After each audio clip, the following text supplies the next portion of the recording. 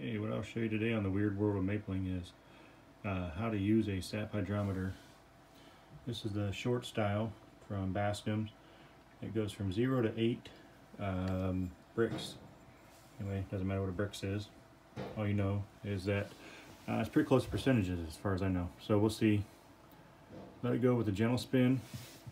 You do not want to let it hit bottom. So if you're not deep enough, don't do it. And then you read, my finger apparently,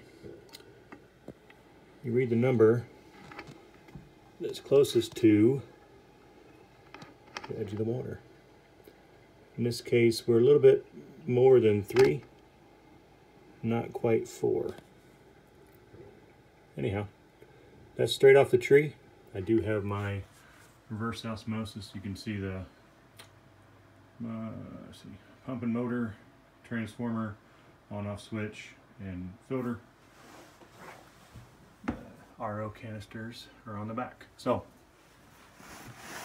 we'll know what we started with, a little bit better than 3% sugar or 3 bricks, and we'll double it, at least double it on the first pass, and then see how much we can get it to.